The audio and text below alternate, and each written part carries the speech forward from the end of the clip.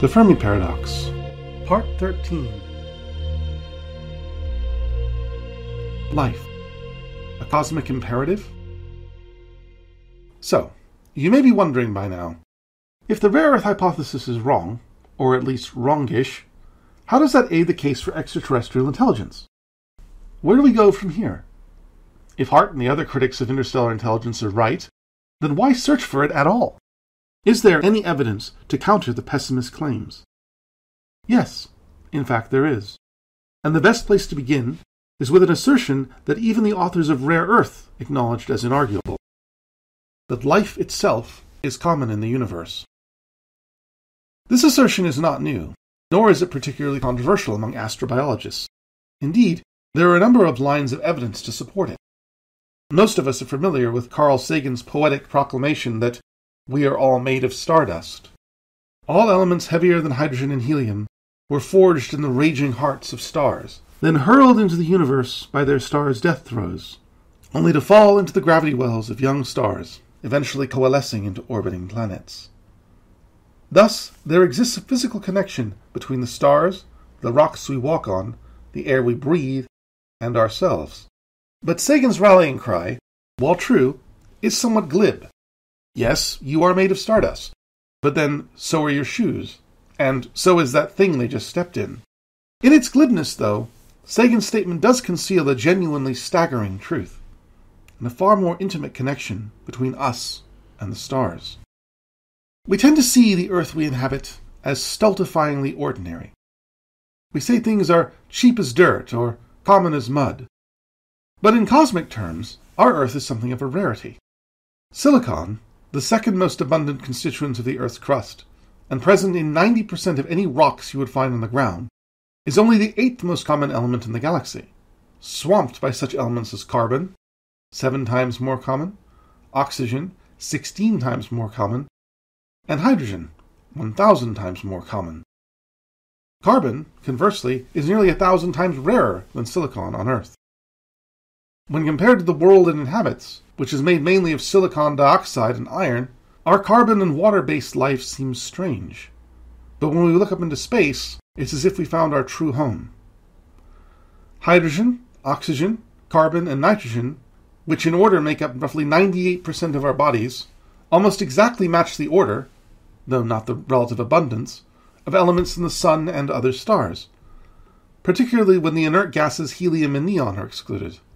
It's as if life were a fragment of the stars themselves, set down to infect our barren silicate rock called Earth. And as regards current scientific understanding, that isn't far from the truth. We now largely understand that the dominance of the life elements in the universe is simply a product of the method by which elements are forged within stars. Hydrogen is the commonest, simplest element in the universe, and all stars are composed overwhelmingly of that element.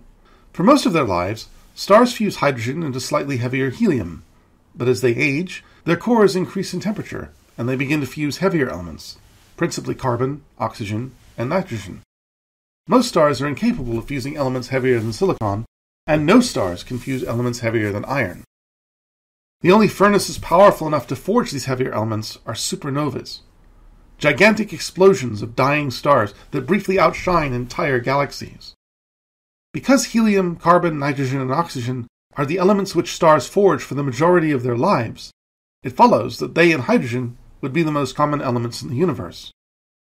The commonest compounds, or combinations of elements in the universe, are thus combinations of these 5, minus the chemically inactive helium: carbon dioxide, carbon tetrahydride, or methane, nitrogen tetrahydride, ammonia, and of course, hydrogen monoxide, otherwise known as water, which, as the compound of the most abundant reactive element in the universe, hydrogen, and the second most abundant, oxygen, is likely the commonest compound in existence.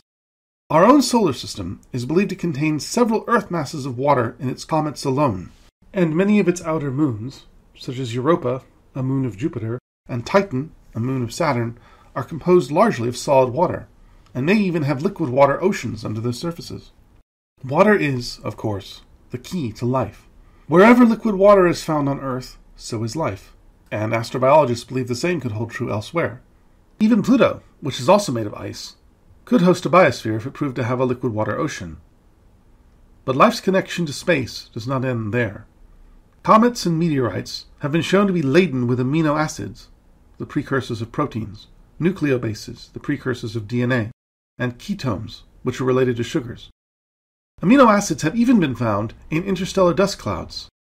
It seems, then, that the seeds for life may be omnipresent in our galaxy, and from that it follows that life, at least in its simplest form, may be omnipresent too. But if the building blocks of biospheres are so common, why are they so rare on Earth? Conversely, why is Earth alone in our solar system for having liquid water on its surface? The answer to both of these questions is the same: the Sun.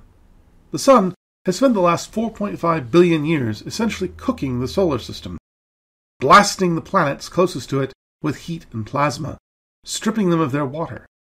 This was particularly true in the planet's formative phases, when water, ammonia, and other common compounds would only exist in gaseous phase as the heavier rocky materials clumped together into planets.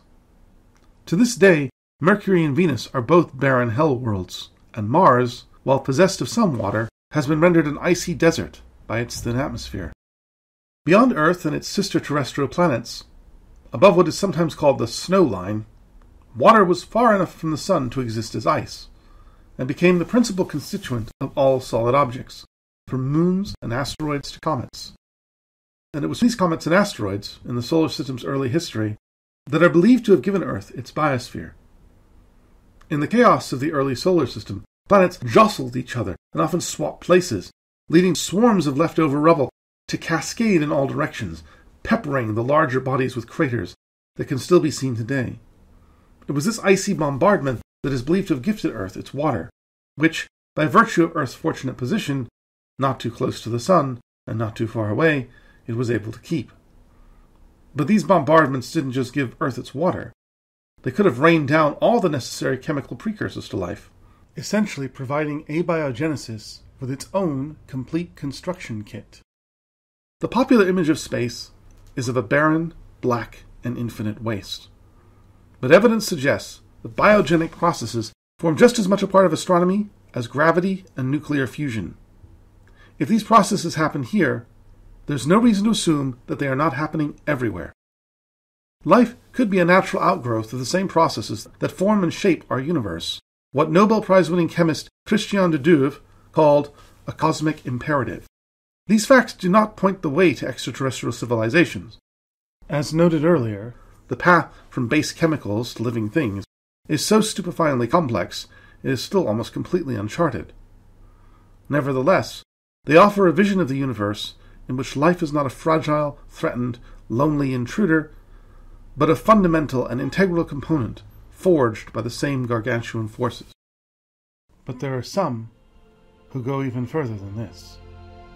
There are some who claim that life itself came from space, and we will be looking at that claim in the next episode.